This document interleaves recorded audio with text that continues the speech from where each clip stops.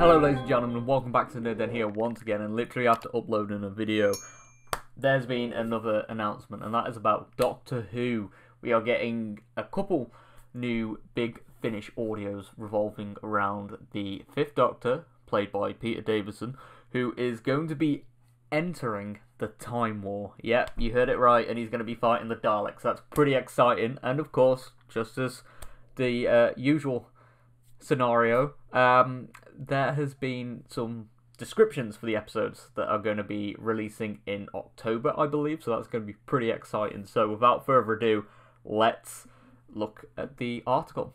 So here we go. That's a very interesting cover there that I'm pretty excited about. And are those the Emperor Guard Dalek? So are we going to be seeing the Dalek hearing the Dalek Emperor in this? That's going to be pretty exciting. But here's the synopsis here. Something is very wrong. The 5th Doctor is lost in the Time War, heading for an encounter with his oldest and deadliest enemies, the Daleks. And then we got Aiming at the Body by James Kettle.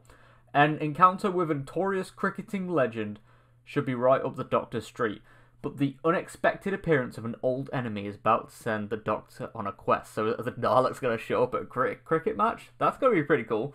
And then we got Lightspeed by Jonathan Morris. The trail has led the Doctor to a spaceship in the far future, where he finds himself trapped in the middle of a terrifying revenge plot.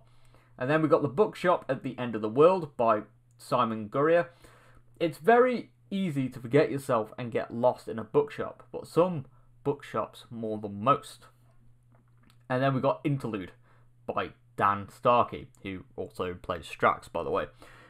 The play's The Thing, or is it? The Doctor is roped into a theatrical spectacular.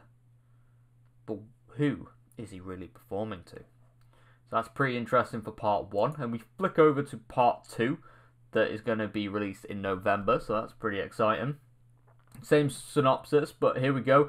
For Echo Chamber by Jonathan Barnes, it's the radio talk show where everyone's free to call with their opinions.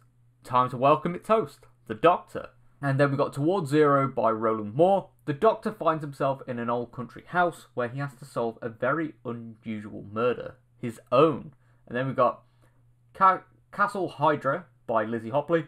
Nearing the end of his journey, the Doctor enters a jail filled with familiar faces. But who are the prisoners and who are the wardens? And then we got Effect and Calls by John Dorney.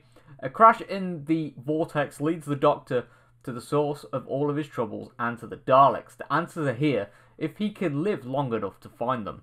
So there we go, ladies and gentlemen. That is a very exciting announcement from Big Finish there. And with the 5th Doctor entering the Time War, it'll be very interesting how he reacts to the events that have happened there. And will he discover what the War Doctor / what the 8th Doctor's done as well?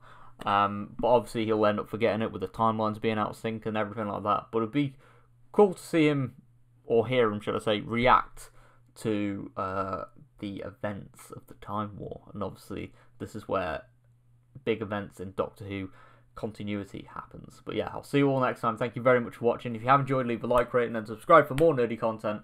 And goodbye for now.